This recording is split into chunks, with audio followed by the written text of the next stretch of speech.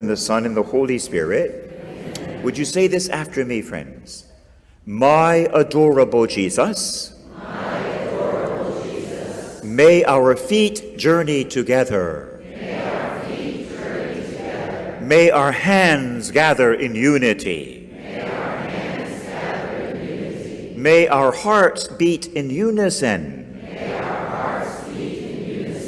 May our souls be in harmony. May our thoughts be as one. May our ears listen to the silence together. May our glances profoundly penetrate each other.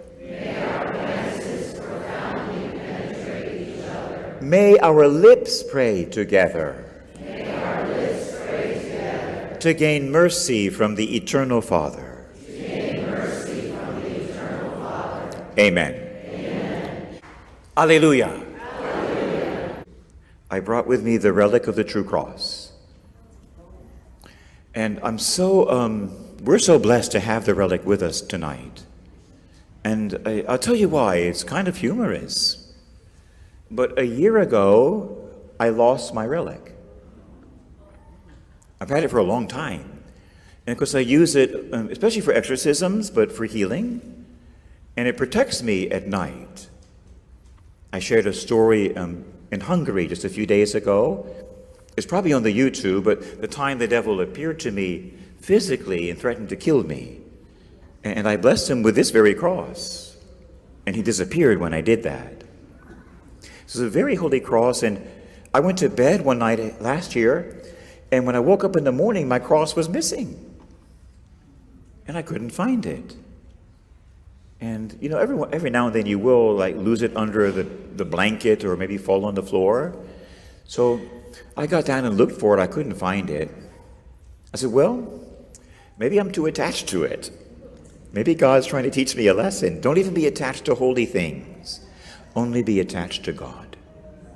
Don't be attached to holy things. Even like your most beautiful icon, don't. Be attached only to God. Amen? So I thought, well, maybe God's teaching me not to be so attached to it. I said, okay, Lord, it's yours. So I had to get up and pack my suitcase and go. I was flying somewhere that day. And, you know, I couldn't find it. I got back home a week or two later, and I looked again. I couldn't find it. So I go on my next trip without my cross. And it's like a little protection for me when I travel. You try traveling with your clericals on in airports around the world. You're a target, let me tell you right now. It's amazing I'm still standing up, to be honest with you. I was just in Amsterdam 2 days ago. Woo, they don't like priests in Amsterdam. The looks could kill you, you know what I mean? So this is like my special protection. It was gone. Third trip home, not there. Then I got a call on WhatsApp. It was a text message. And Sister asked me, one of the nuns in Central America, she used to be part of my healing team when I was there. She said, Father Jem, why didn't you tell us you were here in Belize last night?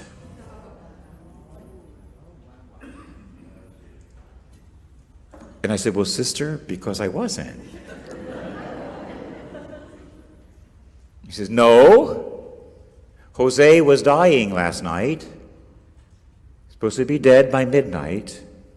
Remember, you baptized him, she told me on the text. You baptized him. Now he's 16. You came into his hospital room with your cross. And you touched him. He told us. Then you went out and spoke to the doctors. They told us too. Father, he's completely healed. Amen.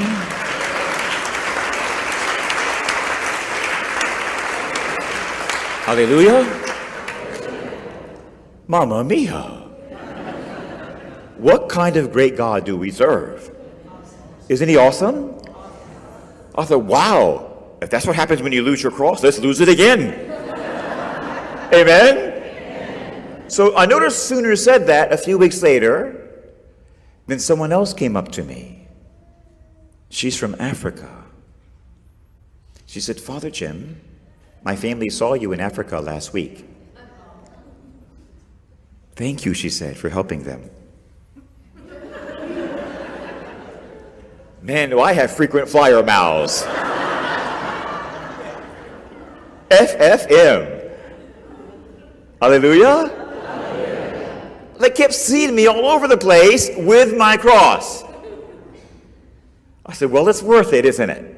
It's worth it. Let's let it go. And then just a week ago, it's been gone for a year, I'm packing up my bags to get ready for Hungary. I was in Budapest, and I'm packing up last minute, and my toe hit something under my bed on the other side. Huh. Oh, well, whatever that is. It was my cross. Now, how it got there, I have no idea, except maybe my guardian angel put it there. Now, it's under my bed on the other side, but I never saw it before. So I picked it up and brought it with me to Hungary. And I brought it here for you. Amen.